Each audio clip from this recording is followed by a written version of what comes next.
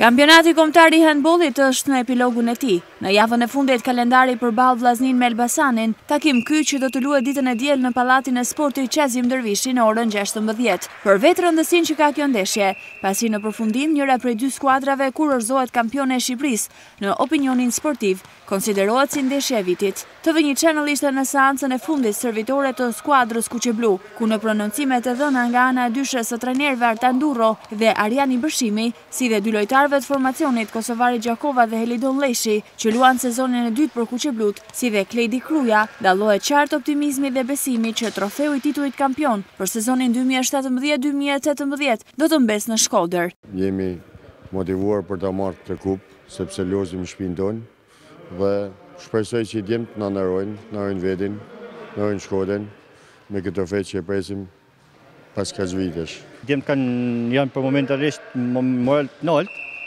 me mjaft dëshirë paraqiten në stërvitje.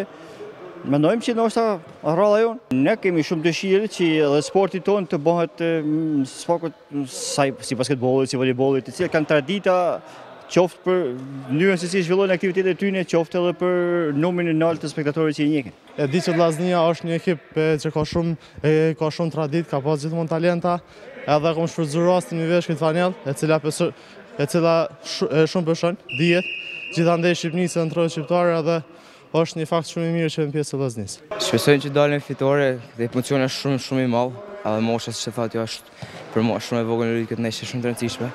Shpresojmë që Zoti na falë një fitore dhe na me kupen, me marrë kupen Shkodër. Edhe pse në pamje të parë duket se sfida në fjalë paraqet vështirësi për vllaznin, sepse për të shpallur kampionej duhet fitoria në 4 gola, plus në kampin e kuq, besojnë shumë se me ndihmën dhe mbështetjen e tifozërisë do t'ia dalin me sukses për të mbajtur kupën në Shkodër.